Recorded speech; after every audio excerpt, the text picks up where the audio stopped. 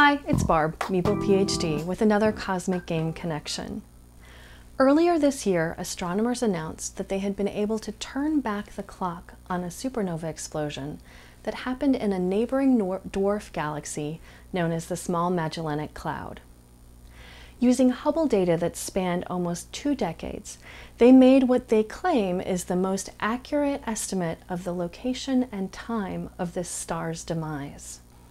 Supernovas occur at the end of a massive star's life, when its core runs out of the fuel it needs to hold up against the pull of gravity.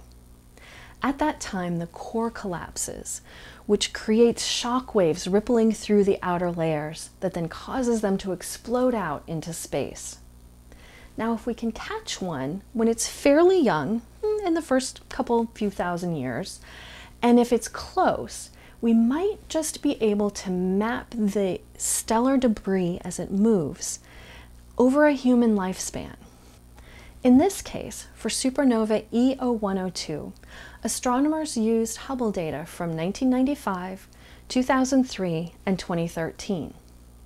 They were able to identify 45 different hot knots in each of those images. And by mapping the expansion of those hot knots over this time frame, they could figure out how fast they were moving. Using that information, they could rewind the clock and figure out where and when all of those knots would have been at the same place at the same time, thus tracking the origin of this stellar blast. And what they found is that this might have been visible from Earth about 1700 years ago, during the fall of the Roman Empire. However, it only would have been visible from Earth's southern hemisphere, and unfortunately there are no written records of anyone having seen such a star in the sky.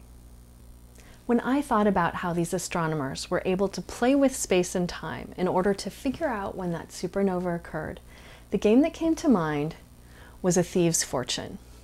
This is a card drafting and hand management game where all players are playing different futures of the same thief who had looted the royal palace and came away with a magical hourglass that allows them to glimpse their future.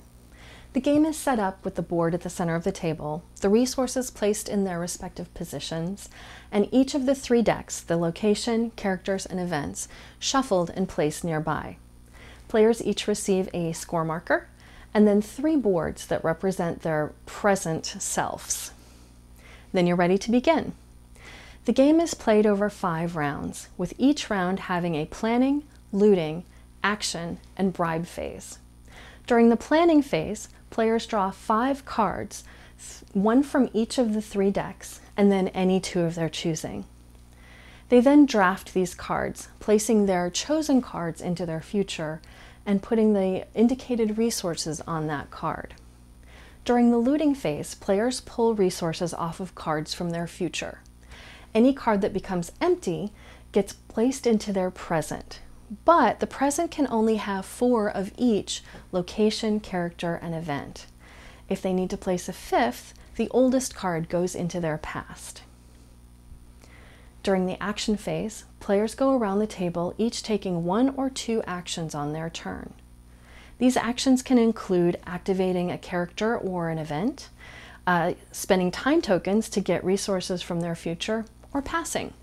Finally, when all of the players have passed for the round, they must each pay bribes, depending on how much danger they have accumulated on their board.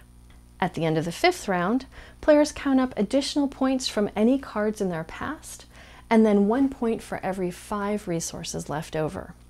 The player with the most points is the best version of this thief's future. This exploration of a character's past, present, and future is what reminded me of supernova E0102, and the way that astronomers were able to determine the past life of this stellar blast.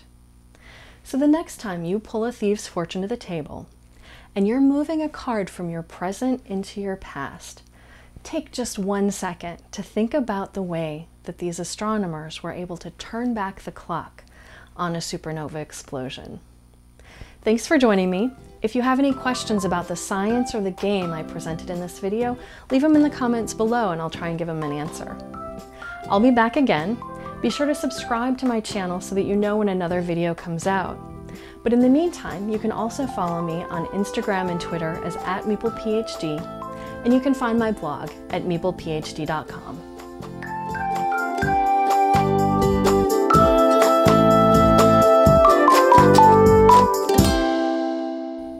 During the planning phase, players draw 5 cards. They don't just grab, they draw them.